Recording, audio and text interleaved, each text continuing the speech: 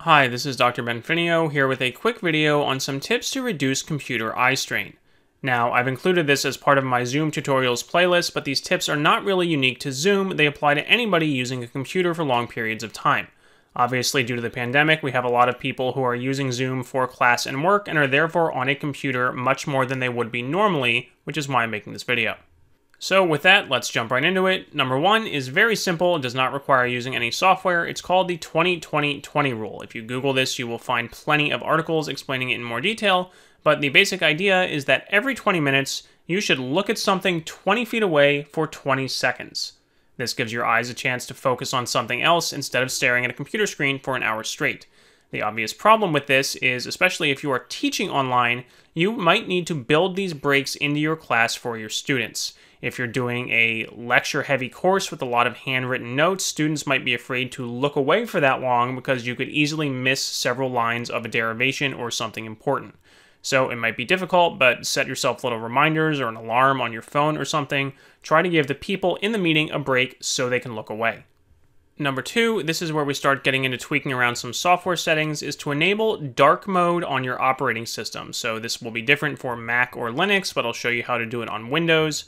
Go down to your Start menu, click the gear icon to go to Settings, click on Personalization, select Colors, and then you will have a drop-down menu where you can select Light, Dark, or Custom, where you can then select different options for windows and different programs. So notice how everything I have right now, these windows have a white background with black text on them. This kind of mimics what you would expect from a piece of paper, but this also makes your screen really bright. It's kind of just like staring at a light bulb. So if you switch this whole thing to dark mode, then Windows is going to change the background of these windows to black or dark gray, making your screen much darker, and then the light hitting your eyes is not as harsh. Now, there's a potential problem here if you are a student or an employee who is using a school or work computer that is very locked down, so you do not have access to all of the system settings. You might not be able to turn this on, so it's something you can ask about, and if you're an administrator, consider enabling for your users. Number three is to look for dark mode in the settings for individual programs. So setting it for Windows overall may or may not affect other individual programs that are installed on your computer. For example, if you look at Microsoft Office products like Microsoft Word, by default, Word is pretty bright. Again, it's kind of replicating a piece of paper with a white background and black text. You can change that by clicking on the File menu in the upper left, go all the way down to Account, and then you will get a drop-down menu for Office Theme, where you can just tell it to use use the same as the system. So if you have Windows set to dark mode, then Office is also going to use dark mode. But if you want to, you can also individually select different themes that will apply to Office and can be different from what you have set for Windows. Now, if you go back to the editing window, you'll see that that changed the menus in the background, but it didn't actually change the page. So supposedly in a future update, they might be changing this to actually make the page background dark as well.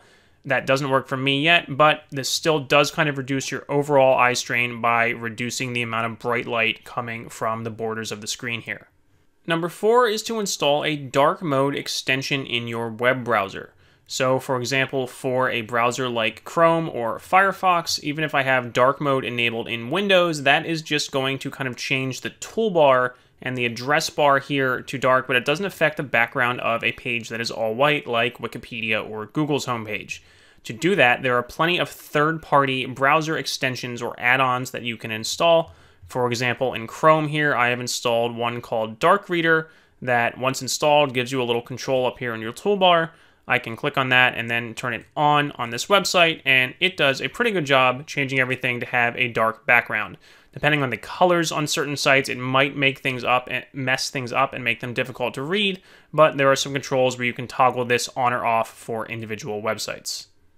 Number five is a simple one that I probably should have mentioned at the beginning. Simply turn down your monitor's brightness. This is usually done using buttons on the monitor, and I have set up a separate camera feed here because my screen recorder won't actually get this, but if you are using an external monitor, there's usually some menu buttons hidden somewhere that can be kind of annoying to navigate usually, but somewhere in here there will be a way to turn down the monitor's brightness. It's usually easier if you're on a laptop because then there are just keys on the keyboard that you can press to turn the brightness up and down, just like you can with the volume.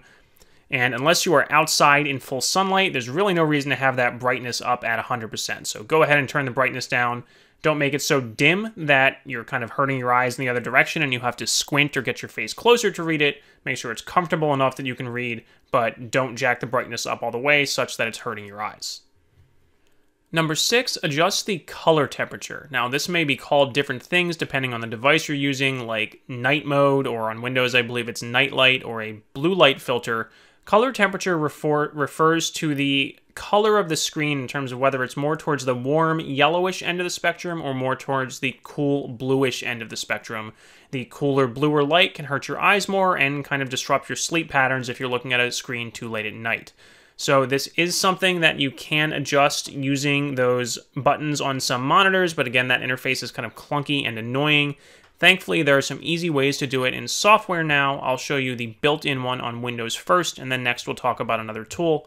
So on Windows, you again go down to your Start menu, click Settings, go to System, Display, and then right here you'll see this little button for Night Light. So if you turn that on, again, you're not going to see this on the screen recording, but you'll see it on the video feed where I have the camera aimed at the screen.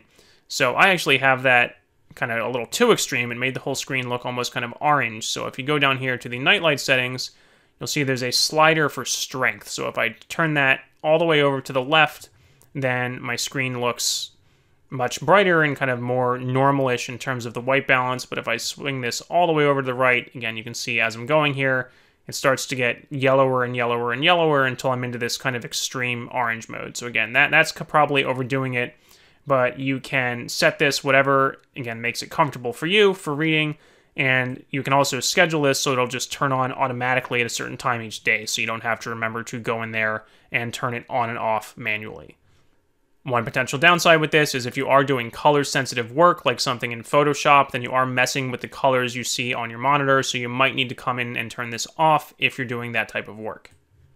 Finally, there are some third-party programs that will do the same thing and may offer more features. A very popular one is f.lux, which once you've installed runs in your taskbar and you can click down here to open it, and it just gives you some more features than the built-in Windows tool has. So you can set a profile for the color temperature and how it will change throughout the day. If you want to make an individual adjustment at any point, you can come in here and adjust this slider. And you can also disable it for certain amounts of times or for certain programs. So again, this is useful, especially if you're doing photo or video editing work. So for example, I might just disable that for an hour if I need to edit something, and then when I'm done editing and ready to go back, I just come in here and uncheck the disable box. So I think this way it's in the taskbar just makes it a little more accessible and easier to tweak than that Windows tool, but if you don't need that, then the built-in Windows tool might be fine for you.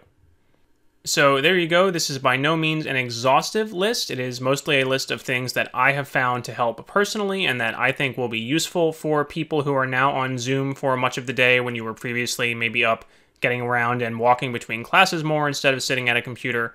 So if you have a question or maybe a suggestion, another tip you would like to add, please go ahead and leave a comment below this video so other viewers can see it. And if you haven't already, check out my giant playlist of other Zoom tutorials for both teaching and learning online with Zoom. I get most of my ideas for new videos from questions and comments on the existing tutorials, so if you do have another question or a suggestion for a tutorial about Zoom, I cannot promise that I will get to everything, but go ahead and leave a comment below this video and I'll do my best to get back to you. Thank you.